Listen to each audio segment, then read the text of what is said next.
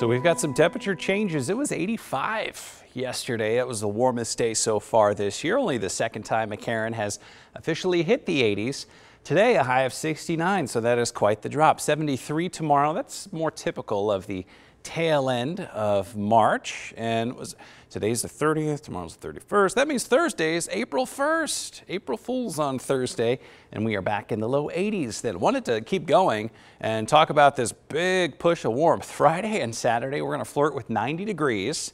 That's 15 degrees above average, and you might think, perfect. Maybe I can sneak over to the neighborhood pool. Yeah, sure, the water's probably kind of cold, but 90, that sounds great.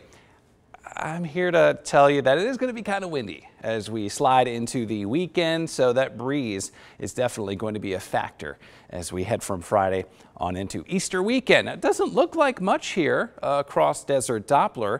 A little bit of light snow back into Colorado, but then when we look at the weather pattern, got this cooler area of air aloft. It's a big trough of low pressure, and this thing is just racing across our half of the country. That is why we've got the wind in the forecast today, including first thing this morning. 17-mile-per-hour breeze at McCarran, gusting to 25 miles per hour, and we will pick up a couple of gusts to 30 miles per hour early this Tuesday. The rest of today, some north gusts, 25 miles per hour, and then tomorrow, lather, rinse, repeat. Northeast breeze isn't going anywhere tomorrow. So kind of a breezy couple of days, which explains a bit of a cool down. It's in the 50s now. We'll just barely hit the low 60s at noon, with upper 60s, the expectation this afternoon. Breeze tomorrow keeps us in the low 70s. Tons of sunshine, even though the temperature has dropped. Still need some sunscreen if you're going to be outside during the late morning, the midday, or the afternoon. 81 Thursday, 89 Friday. The breeze picks back up Friday into Easter weekend.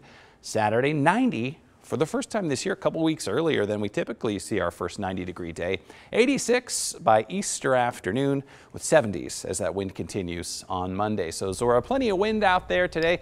Kind of more of a nuisance wind, though. Hopefully just a hassle for drivers this morning instead of a bona fide danger on the roads. Right. That 30-mile-per-hour wind kind of scares you a little bit, but one